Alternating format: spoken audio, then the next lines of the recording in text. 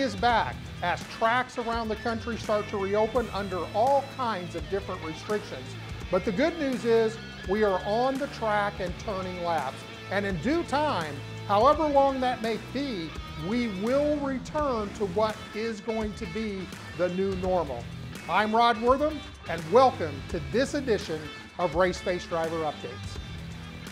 We have a lot to cover this week, including updates on Jesse Love, Grant Thompson, Connor Mosack, Caden Honeycutt, Brody Moore, Cassidy Hines, and Gavin Graham, all seeing action this past weekend, so let's get started.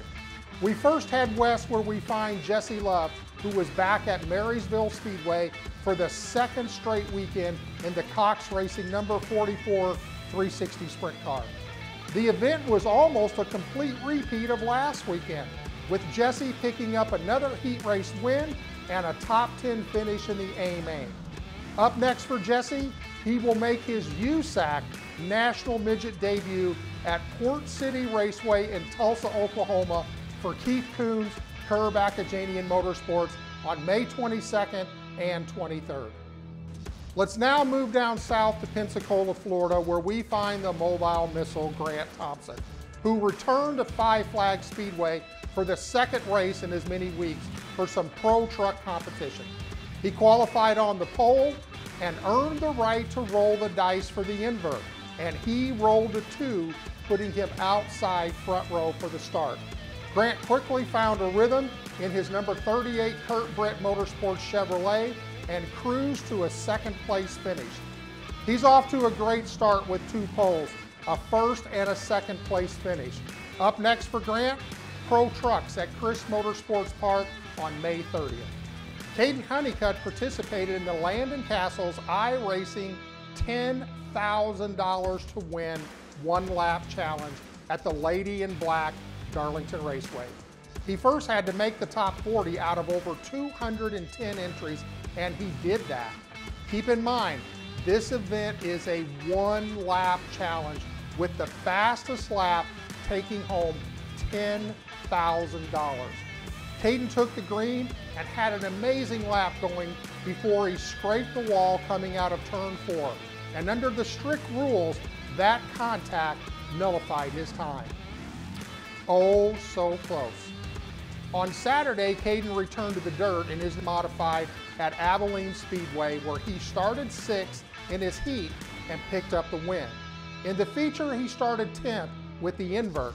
He worked his way into the top 5, and with 1 lap to go, the caution came out, and on the restart, there was contact with another car, causing Caden to get shuffled to a 6th place finish. Up next for Caden, this Friday and Saturday at RPM Speedway in Crandall, Texas, where he will be in the number 72 for Jane Kuhn Racing.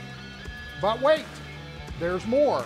On Monday night, Caden returned to the iRacing Rowdy Energy Super Select Series at the Milwaukee Mile in his number 10 Next Link Ford Mustang, where he finished 2nd in his heat race and brought home a 2nd place finish in the feature. Connor Mosack was at Hickory Motor Speedway Saturday night in his number 8 Junior Motorsports late model for twin 51-lap features, where Connor notched a pair of 13th place finishes in his first race back since his 3rd place finish in the Cars Tour opener at Southern National Motorsports Park. Up next for Connor, Ace Speedway on Friday, hopefully, and then definitely back to Hickory Speedway on Saturday. Cassidy Hines went microsprint racing over the weekend at Fairgrounds Speedway in Cortez, Colorado. On Friday in her heat race, she started 4th and finished 4th. In her feature, she started 8th, but dropped back 1 position to bring home a 9th place finish. On Saturday in her heat race, she started 6th and worked her way up to a 4th place finish. In the feature race, she started 6th once again, but was shuffled back through the field against some tough competition, but managed to fight her way back to a 6th place finish to cap off 2 top 10 finishes over the weekend.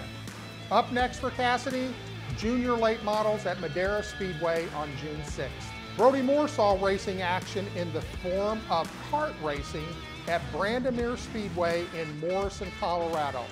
This race would be Brody's first kart race in nearly 3 years. And get this, he knocked the rust off and picked up the feature win in the Junior 2 division. Gavin Graham raced at Auburndale Speedway in Florida in the INEX Legend doubleheader. In the first feature, he started second, and while challenging for first place, the right front brake assembly went out, ending his run. The team went to work replacing the brake assembly and sending him out for the second feature, where he started second. Once again, he took the lead on lap 7 and never looked back, cruising to a feature victory. That's it for this week's Raceface Driver Updates. And remember, if you have missed any of our shows, you can get caught up at raceface.tv on demand.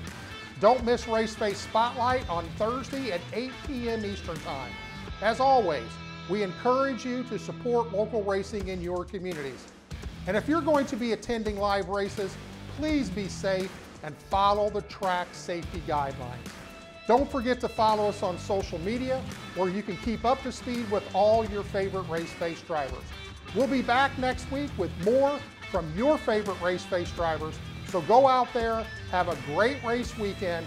I'm Rod Wortham. Thanks for watching.